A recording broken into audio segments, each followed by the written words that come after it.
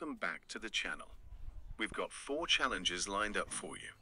Can you crack these challenges? Feel free to pause the video and give them a try on your own. Are you ready? Let's dive in. So the first problem is, look at this problem. The problem is 9 times parentheses 3 plus 3 times 2. Can you solve this problem? Let's see step by step how to solve it. But first, try to solve it yourself and comment below for me your answer in the comments. So here we can use PEMDAS rule to solve this expression, as it helps to determine the sequence in which mathematical expressions should be evaluated to ensure accurate results. Look at the expression. Here we have a plus sign, multiplication signs, and a parentheses. Okay, so the first thing we're going to do is parentheses, so we're going to simplify everything in the parentheses first. So we're focused here and we look inside the parentheses. So inside the parentheses, we have a plus sign and a multiplication sign.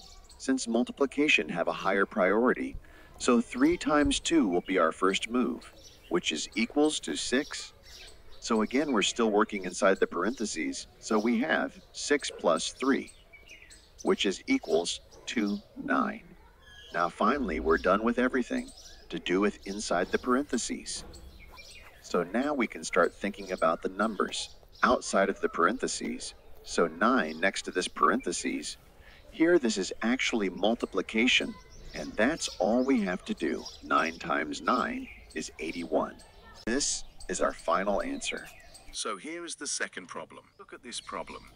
The problem is 8 plus 8 times 4 divided by 2. Let's see step by step how to solve it. But first, try to solve it yourself and comment below which of the following options is correct. Here we can use PEMDAS rule to solve this expression because it tells us the sequence in which the mathematical expression should be evaluated to ensure accurate results. Since the expression only contains a plus sign, a multiplication sign, and a division sign. According to PEMDAS rule, multiplication and division has a higher priority than addition. And further, since there is a multiplication and division signs, both the signs have the same priority. So what do I see first? Form moving left to right. Well, in this case, I see multiplication first. So this is what I have to do first. So 8 times 4 will be our first move, which is equals to 32. Now we have the following expression. Now our next move will be division. 32 divided by 2, which equals 16. Now the expression becomes 8 plus 16, which is equals to 24. Look at the options. The first one, 8, is incorrect. The second one is minus 24, which is also incorrect because our answer is a positive number. The third one is 4 factorial.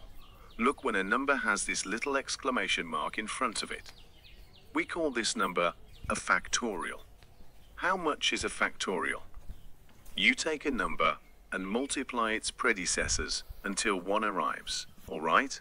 So 4 factorial is equals to 4 times 3 times 2 times 1. On multiplying the numbers, this will give 24. So option C will our final answer. So the third challenge is, the problem is 5 times parentheses, 5 plus 5 divided by 5 times 5. Let's see step by step how to solve it. But first, try to solve it yourself and comment below for me your answer in the comments. So here we can use PEMDAS rule to solve this expression, as it helps to determine the sequence in which mathematical expressions should be evaluated to ensure accurate results. Look at the expression. Here we have a plus sign, division sign, multiplication signs, and a parentheses. Okay, so the first thing we're going to do is parentheses.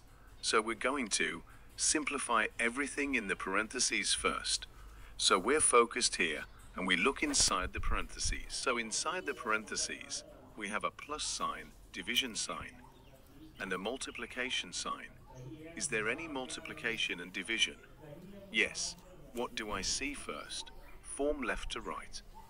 Well, in this case, I see division first. So this is what I have to do first. So 5 divided by 5 will be our first move, which is equals to 1. So again, we are still working inside the parentheses.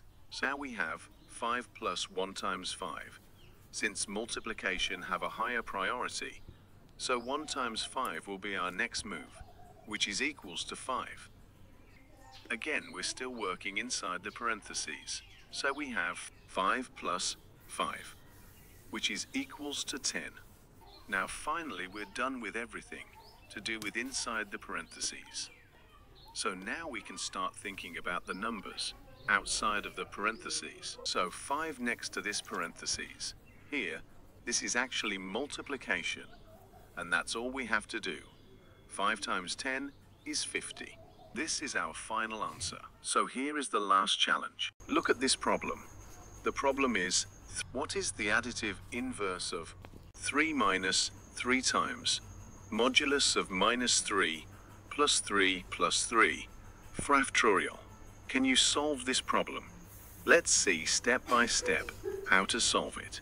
But first, try to solve it yourself and comment below for me your answer in the comments.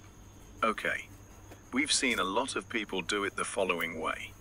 Look at 3 minus 3 is 0, right? It's going to be 0 times modulus of minus 3 plus 3 factorial, right? Then we'll see, in mathematics 0 times any number gives 0, right? And it becomes 3 plus 3 factorial. And many people don't even notice this factorial sign here.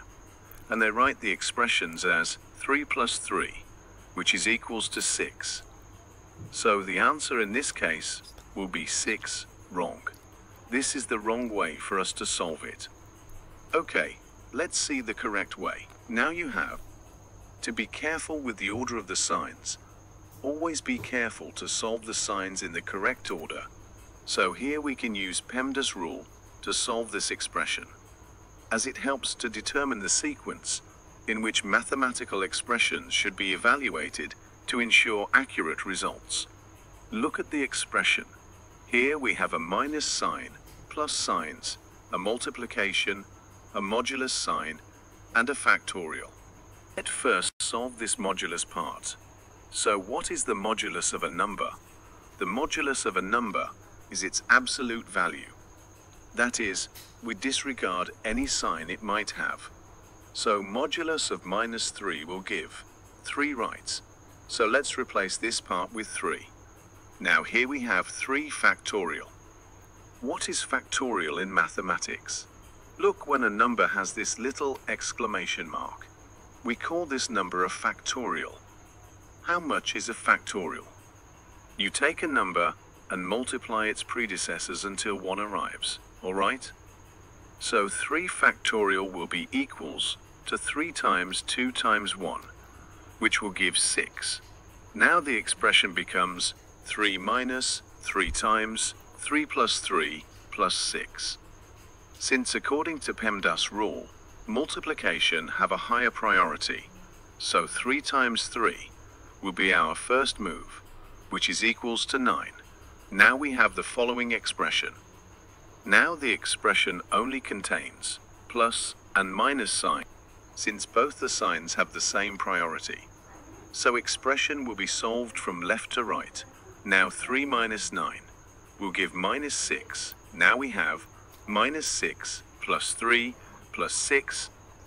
Now minus 6 plus 3 will give minus 3, and by adding 6, finally we get 3.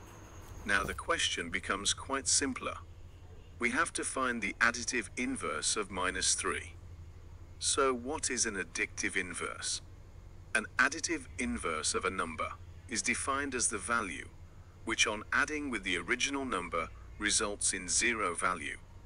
Okay, so the additive inverse of minus 3 is equals to 3. Great. This is our final answer. Hope you understand it well. Thanks for watching.